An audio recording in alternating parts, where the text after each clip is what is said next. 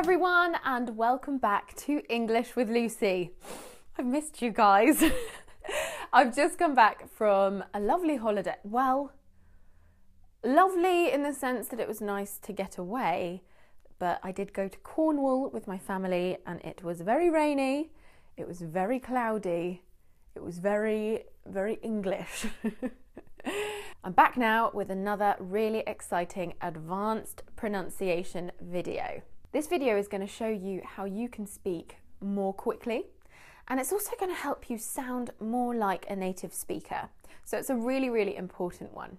Before we get started, I'd just like to thank the sponsor of today's video, Lingoda.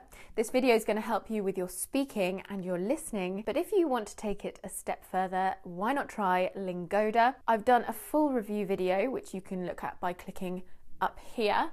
But basically, it's an online language academy. You sign up on a monthly subscription basis and you get a mixture of group and private lessons, all done over video chat with real native teachers. It's an excellent service that I completely endorse, and it can be much more efficient and cost effective than going to a traditional language school. They've given me a special discount for you guys. You can get €50 or $50 off your first month at Lingoda. All you have to do is click on the link in the description box and use the code down there. All you have to do is sign up using the code and the link which is in the description box. Right, let's get started with today's video. So today we're going to be talking about connected speech. Connected speech. There are 4 topics which we are going to cover: catenation, intrusion, elision, and assimilation. Now that probably sounds really complicated. I don't like making English too theoretical, but I think it's important that you recognise these terms. I'm going to do a brief summary of each topic and then some examples for you to practice with, and then you can apply them to your daily speaking practice. Let's go! The first one, catenation, also referred to as linking.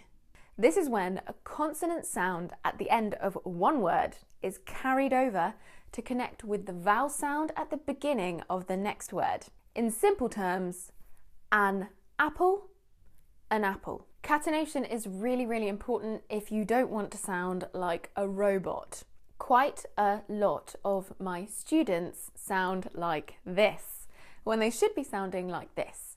And this is because they're not using catenation correctly. Which sounds better, an apple or an apple? So as I said before, the consonant at the end of the first word is carried over to connect with the vowel sound at the beginning of the next word. An apple. N. The N is carried over and the 2 words are squashed together. Some other examples. It isn't. I don't say it isn't nice. I say it isn't nice. Now it might seem like this takes a lot of effort to do at first, but once your brain gets used to it, you will find it. It will come to you naturally. Now the next topic I want to talk about is intrusion. Intrusion. Now intrusion is when an extra sound intrudes to make it easier to flow between 2 vowel sounds. Now the 3 most common sounds that tend to intrude between vowel sounds are y, w, and r. Let's talk about y first.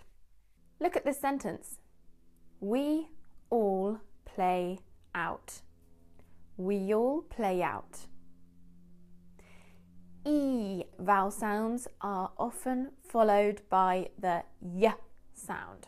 So words that end in E that are then followed by another word beginning with a vowel sound have the y intrusion. We all play out. Words that end in oo have the W. So you can think about it like this.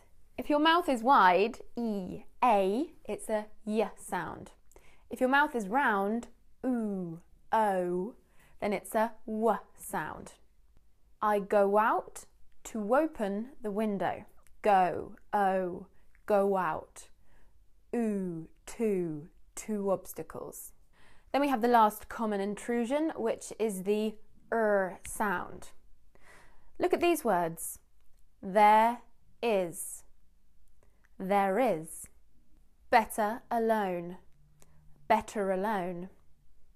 So British English is non-rhotic, which means that we don't pronounce the R's at the end of words. I do have a video all about the schwa sound at the end of words, which you can see by clicking up here. So intrusion is a really, really important thing to think about if you want to speak more quickly and in a more connected way. I'd like to invite you to write in the comments any sentences that have intrusion in them. Okay, topic number 3, elision. Elision is the loss of a phoneme, a sound.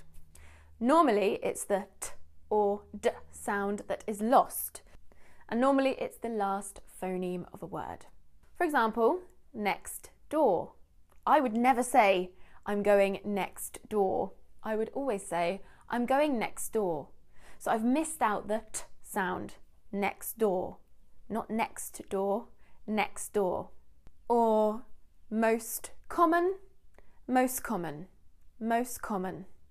Finally, we have number 4, which is assimilation. Assimilation. This is similar to elision, but instead of a phoneme being dropped, 2 phonemes come together and change into a new phoneme, a new sound.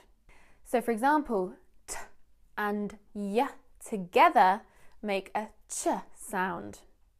When I'm speaking quickly in conversation, I wouldn't say, I'll meet you there.